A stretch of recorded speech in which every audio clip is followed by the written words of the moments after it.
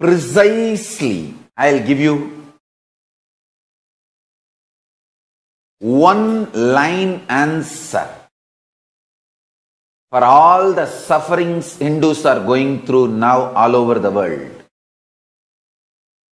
The one line answer is Hindus missed enriching, actively enriching and causing, reaching out to people in the name of non-violence. Understand, non-violence means dropping aggression, terrorism, anger, not dropping activism, enriching, not withdrawing from life. Hindus misunderstood, and still now I am not able to convince Hindus to understand the importance of enriching. Almost last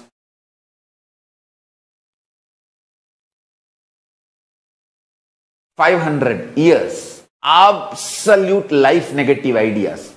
Oh, if something is great, truth, spirituality is real, it will spread by itself.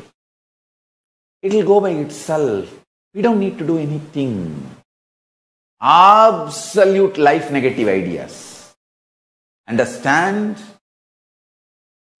No terrorism, no violence, no conversion, and same way, no inactivism.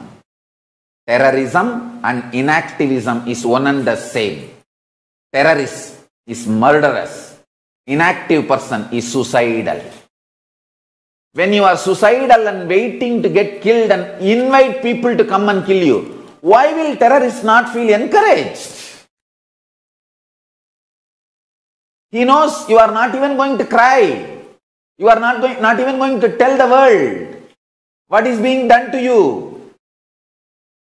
Why will they not encouraged?